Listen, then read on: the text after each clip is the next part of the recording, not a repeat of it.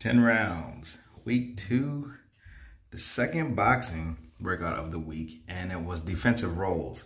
And right off the bat, I realized why we switched up and did upper body yesterday as opposed to lower body, because this workout was all about using your legs for defense.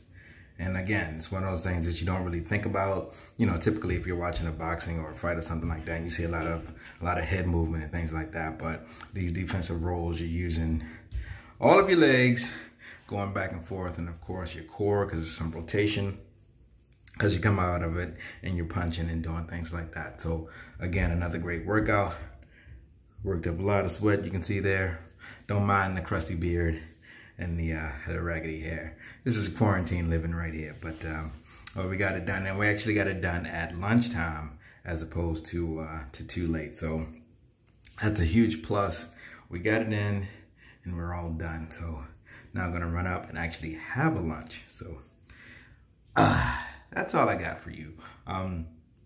Definitely make sure that you get your workout in today. Keep your nutrition on point, and as always, just have fun.